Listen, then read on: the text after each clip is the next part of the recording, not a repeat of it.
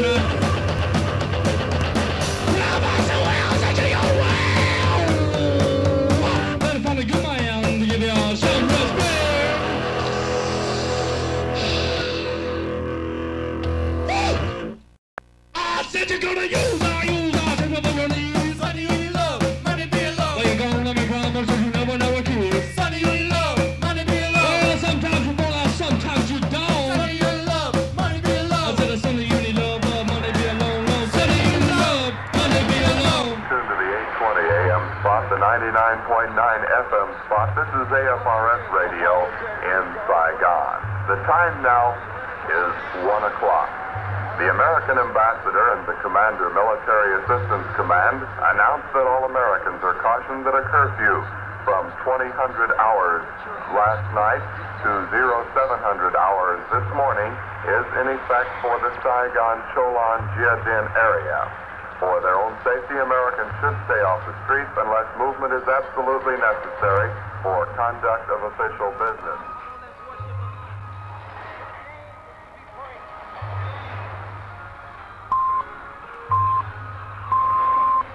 Pour communiquer avec l'église de VALIS ou pour envoyer vos dons par chèque ou mandat poste, faites le www.cibl.cam.org ou par la poste CIBL aux soins de l'église de VALIS, 1691 boulevard Pineuf, Montréal, Québec, H1V 2C3.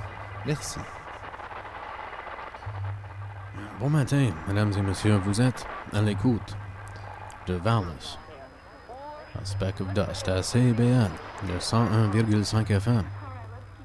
La radio libre à Montréal. Mon nom est Topo. Wild Bill est là avec nous ce matin, as well as a foreign film crew, here doing what they do best. That's right. Un peu plus tard dans l'émission, this is a great show, we've got plenty of things for you. Nous avons une liste de vinyles et de CD, nous allons jouer un peu plus tard. Nous avons aussi, comme d'habitude, un autre épisode de PH7, vers 5h ce matin. Et cette semaine, l'épisode s'intitule Le Bébé. This is, he's up to date, you know, with this cloning thing.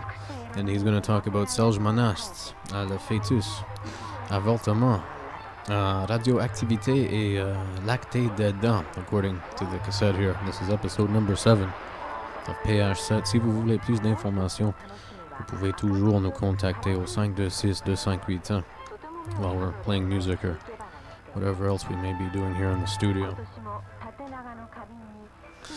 Now, it's been a very strange news week for us again, but quite honestly, the media can no longer disappoint us. It's become weirder than even we could have imagined 7 years ago when we began this show. I don't know, it's like out of a Philip K. Dick novel. And God knows we've been seeing a lot of him lately in cinema. And just about everything around us, in fact.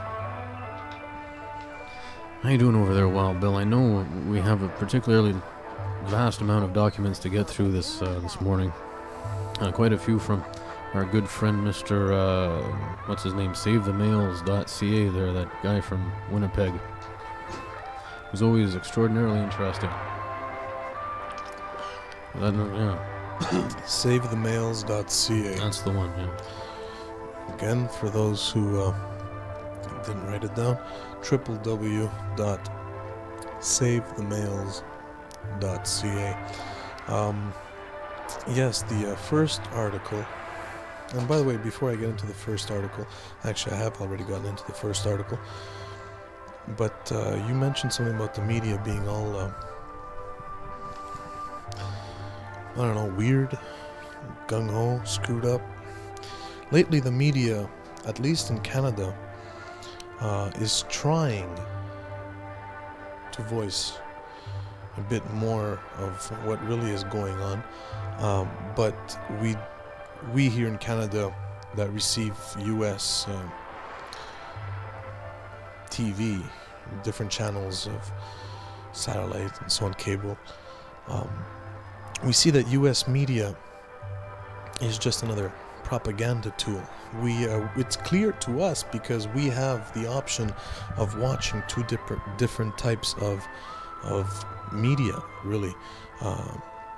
The Canadian and the American, they're not very different, but there is a slight difference. And when you do watch BBC, the same story will be portrayed very differently in the BBC, but you never ever here in North America get the view of a third world country on the same topic of an oil spill, let's say, that might affect Morocco or even anybody else down that African coastline. We don't know. We don't get to see any of that.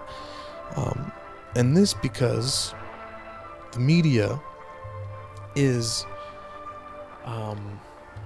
responsible in one way for the well-being of the economy, or at least they're made they make the media feel responsible.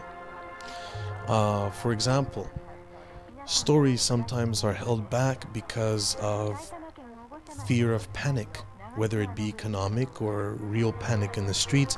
They just do not tell us the truth of whatever's going on. We see shows on TV that deal with this issue of not knowing about what's about to kill you. Shows like 24 and the atomic bomb that's about to go off in somewhere in California and Los Angeles or what have you. Yeah, I've been following that one actually a while, Bill. It's quite extraordinary as a piece of propaganda, but what a piece of propaganda. It turns out in the last episode I only got the last 15 minutes. It's all the women, man. The terrorist, it wasn't the husband. No, it was his daughter that nobody ever suspected, man. She goes on a shooting rampage. And the president's wife, man, she's in there, she's evil, fuck. It's interesting.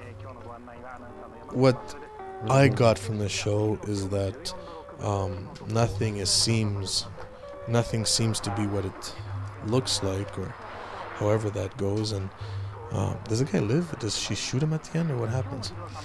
I don't know, because I missed like 45 minutes. I only got the last 15, so I guess he got away. I don't know about her. It doesn't really matter. I just wanted to know.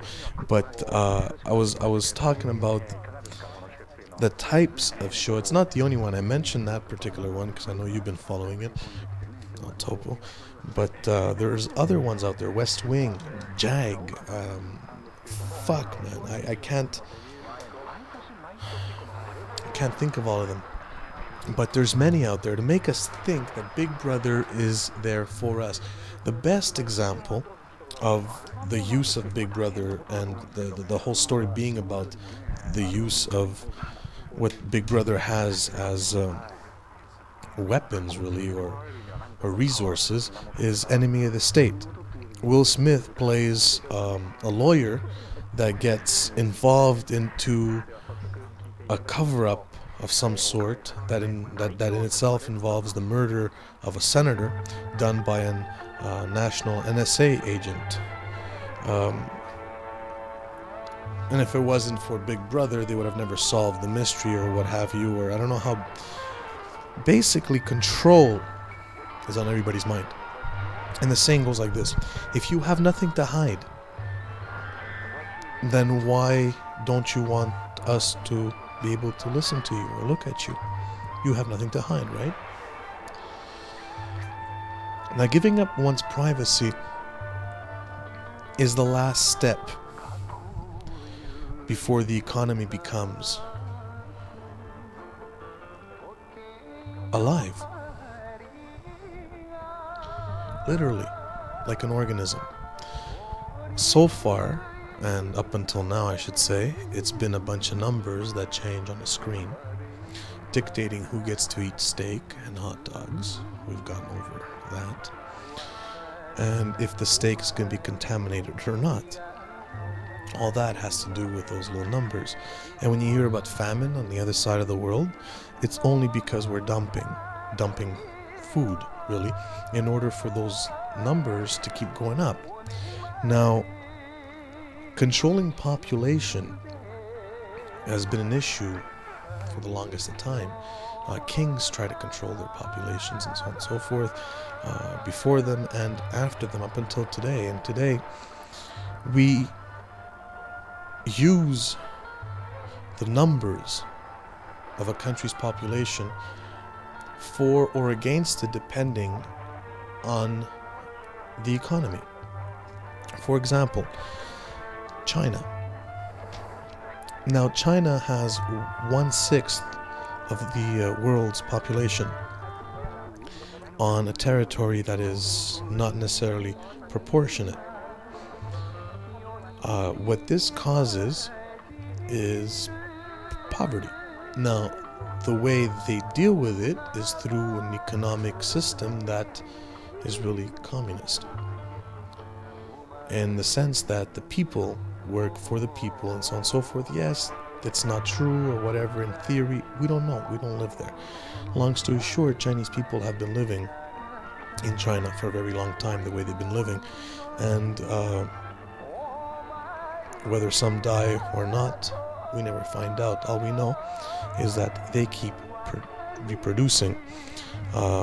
They ran into a couple of problems because of certain beliefs, and they're only producing males.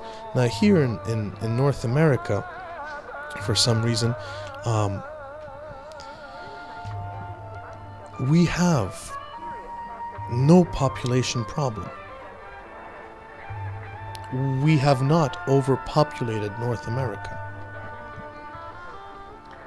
Far from it compared to China. And yet, this is where we enforce most of the propaganda that is against having family beliefs or a family institution, and thus against reproduction itself. This because of the economy.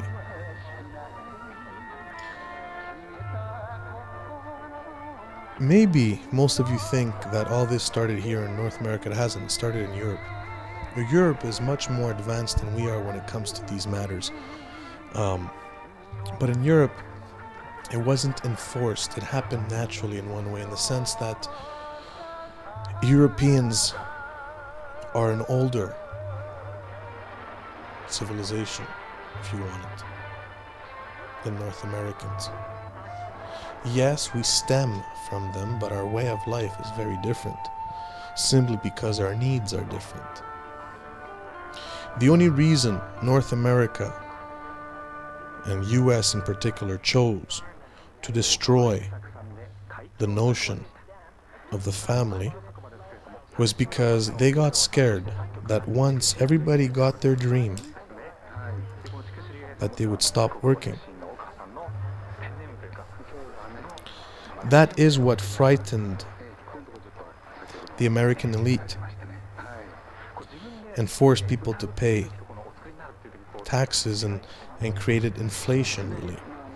Because what they were scared of is when every family had their house, their 2 cars, and their white or pink picket fence, that family leader, the father and the mother, would basically retire.